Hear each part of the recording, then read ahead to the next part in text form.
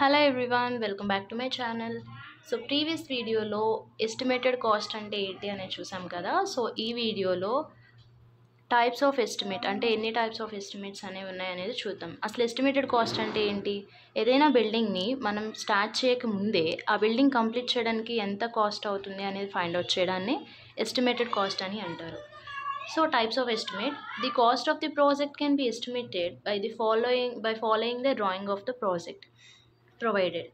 Okay, అసలు estimate ఎలా prepare చేస్తారు అంటే ఆ ప్రాజెక్ట్ యొక్క డ్రాయింగ్ అనేది ఉంటుంది కదా, ఆ డ్రాయింగ్ని బేస్ చేసుకొని మనం కాస్ట్ అనేది ఫైండ్ అవుట్ చేస్తాం. There are two types of estimate. So ఇది కాస్ట్ ఫైండ్ అవుట్ చేయడానికి టూ మెథడ్స్ అయితే ఉన్నాయి. ఫస్ట్ వన్ వచ్చేసి డీటెయిల్డ్ ఎస్టిమేట్, సెకండ్ వన్ వచ్చేసి approximate estimate. So let us see one by one.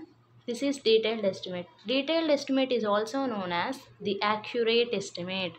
ఈ detailed estimate ని మనం accurate estimate అని కూడా పిలుస్తాం.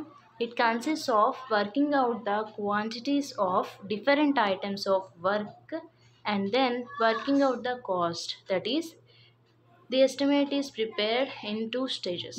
అంటే ఏంటంటే అసలు ఈ డీటెయిల్డ్ ఎస్టిమేట్ ఎలా ఫైండ్ అవుట్ చేస్తామంటే టూ స్టేజెస్లో ఫైండ్ అవుట్ చేస్తాం. ఫస్ట్ వన్ వచ్చేసి క్వాంటిటీ ఫైండ్ అవుట్ చేస్తాం, సెకండ్ వన్ వచ్చేసి కాస్ట్ ఫైండ్ అవుట్ చేస్తాం. రెండు విడివిడిగా ఫైండ్ అవుట్ చేస్తాం. Okay, so first quantity find out చేసేదాన్ని details of measurement and calculation of quantities అంటారు. అంటే ఫస్ట్ మెజర్మెంట్ డీటెయిల్స్ తీసుకొని క్వాంటిటీ అనేది క్యాలిక్యులేట్ చేస్తాం. In the second step abstract estimate. Abstract estimate అంటే నథింగ్ బట్ కాస్ట్ అనేది find out చేస్తాం. First దాంట్లో ఏం ఫైండ్ అవుట్ చేస్తాం? క్వాంటిటీ. సెకండ్ దాంట్లో కాస్ట్. సో డీటెయిల్డ్ ఎస్టిమేట్లో ఇలా ఫైండ్ అవుట్ చేస్తాం. క్వాంటిటీ ఎలా ఫైండ్ అవుట్ చేయాలో చూద్దాం. Details of measurement and calculation of quantities. First step కదా. The total work of the project is divided into different items of work as earth work, concrete, brick work etcetera. So first ఆ project మొత్తాన్ని మనం different items of work లాగా divide చేసుకుంటాం. Okay, first like different items of work అంటే ఏమొస్తాయి? Earth work, concreting, brick work, okay, dam proof course, wall finishing, ఇవన్నీ items of వర్క్లోకి వస్తాయి. So మనకున్న ప్రాజెక్ట్ని మనం డిఫరెంట్ ఐటమ్స్ ఆఫ్ వర్క్ లాగా డివైడ్ చేసుకుంటాం. అసలు ఎన్ని డిఫరెంట్ ఐటమ్స్ ఆఫ్ వర్క్ అంటే ఏంటి, ఎన్ని ఐటమ్స్ ఉన్నాయి అనేది నేను నా నెక్స్ట్ వీడియోలో చేస్తాను. Please go through that.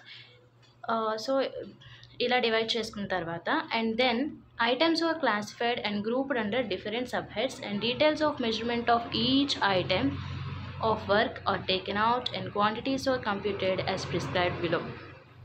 చాలా సింపుల్ అండి. ఫస్ట్ మనం ప్రాజెక్ట్ని తీసుకొని దాంట్లో అసలు మనం ఆ ప్రాజెక్ట్ని బేస్ చేసుకొని ఆ వర్క్ని డిఫరెంట్ ఐటమ్స్ కింద మనం డివైడ్ చేసుకుంటాం. డివైడ్ చేసుకొని ఒక్కో ఐటెం తీసుకొని దానికి ఎంత క్వాంటిటీ కావాలి అని చెప్పి మనం ఫైండ్ అవుట్ చేస్తాం.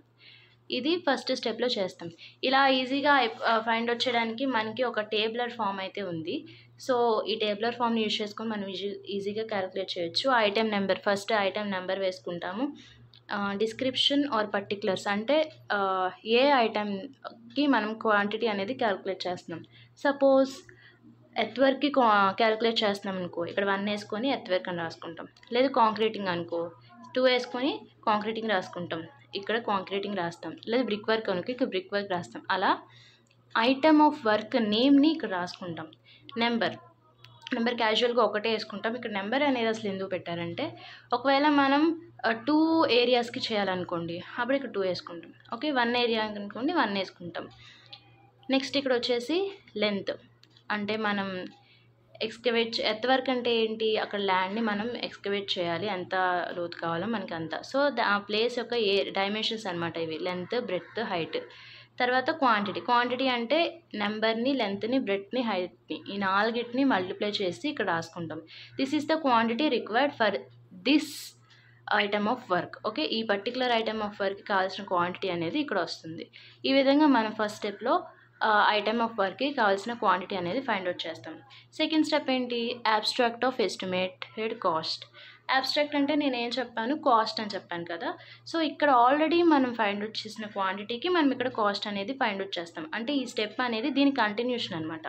The cost under each item of work is calculated from the quantities already computed at workable rates and total cost is worked out as prescribed below. అంటే ఇక్కడ మనం క్యాలిక్యులేట్ చేసిన క్వాంటిటీకి ప్రజెంట్ మార్కెట్లో ఎంత రేట్ ఉందో చూసి దాన్ని మల్టిప్లై చేసి టోటల్ కాస్ట్ అనేది ఫైండ్ అవుట్ చేస్తాం. దీనికి కూడా మనకి సింపుల్గా ఉండడానికి ఒక టేబులర్ ఫామ్ అయితే ఉంది.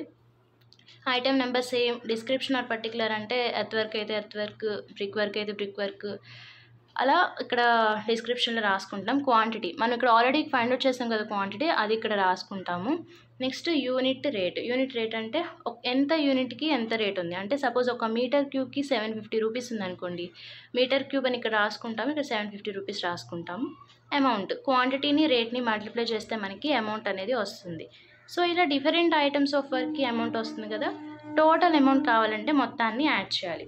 సో మొత్తాన్ని యాడ్ చేశాక this is not the final cost, దీనికి ఎక్స్ట్రా కాస్ట్ అనేది యాడ్ చేయాలి. అది ఇక్కడ చూద్దాం. ఏ percentage of 3 to 5% is added for contingencies అంటే 3 వచ్చిన టోటల్ కాస్ట్లో 3 to 5% ఎక్స్ట్రా కాస్ట్ అనేది యాడ్ చేయాలి. ఎందుకు? For contingency charges.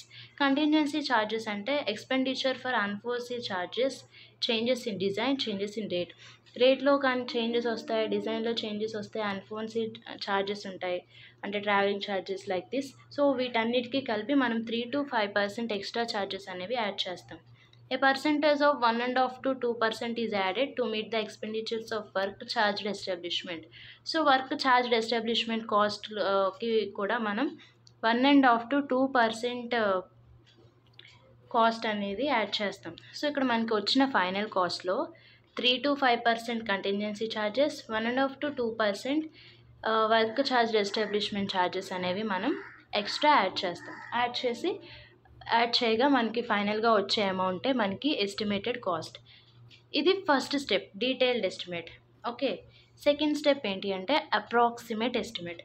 This estimate is the probable cost of the project determined by the mathematical calculations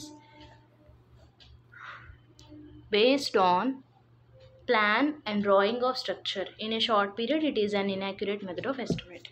okay, ఈ అప్రాక్సిమేట్ మెథడ్ ఆఫ్ ఎస్టిమేట్ అంటే ఇందులో tabular forms different ఐటమ్స్గా divide చేసుకోవడం ఇవేమి ఉండవు, మ్యాథమెటికల్ క్యాలిక్యులేషన్స్ అనేవి ఉంటాయి.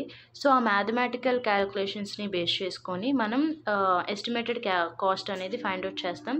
అండ్ ఇది చాలా తక్కువ టైంలో అయిపోతుంది. సో తక్కువ టైంలో కావాలంటే మనం ఇది చేసుకోవచ్చు. బట్ ఇది ఇన్యాక్యురేట్ మెథడ్ ఆఫ్ ఎస్టిమేట్. ఈ రెండింటితో పోల్చుకుంటే డీటెయిల్డ్ ఎస్టిమేట్, అప్రాక్సిమేట్ ఎస్టిమేట్తో పోల్చుకుంటే అప్రాక్సిమేట్ ఎస్టిమేట్ అనేది ఇన్యాక్యురేట్ అంటే మనకి యాక్యురేట్గా రాదు. బట్ మనం ఏమని చెప్పుకున్నాం ఇంట్రొడక్షన్లో, యాక్యురసీ అనేది ఇంపార్టెంట్. ఓకే, మనం మనీ ఒక్కటి ఇస్తున్నామంటే యాక్యురసీ ఉండాలి, లేదంటే అది ఇంజనీర్ మీదకి వస్తుంది. సో మెయిన్గా 99.99% డీటెయిల్డ్ ఎస్టిమేటే చేస్తాం మనం, అప్రాక్సిమేట్ ఎస్టిమేట్ అనేది చేయం. బట్ టైప్స్ ఆఫ్ ఎస్టిమేట్లో ఇది ఒక మెథడ్ కాబట్టి we have to learn. So a brief explanation, what are the types of estimate? Two types, detailed estimate, approximate estimate. So detailed estimate లో ఏంటి, మనం 2 స్టేజెస్లో చేస్తాం. ఫస్ట్ క్వాంటిటీ అనేది ఫైండ్ అవుట్ చేస్తాం, తర్వాత కాస్ట్ అనేది ఫైండ్ అవుట్ చేస్తాం. అప్రాక్సిమేట్ ఎస్టిమేట్లో మ్యాథమెటికల్ క్యాలిక్యులేషన్స్ యూజ్ చేసుకొని కాస్ట్ అనేది ఫైండ్ అవుట్ చేస్తాం. So these are the types of estimate. Thanks for watching. Please subscribe my channel.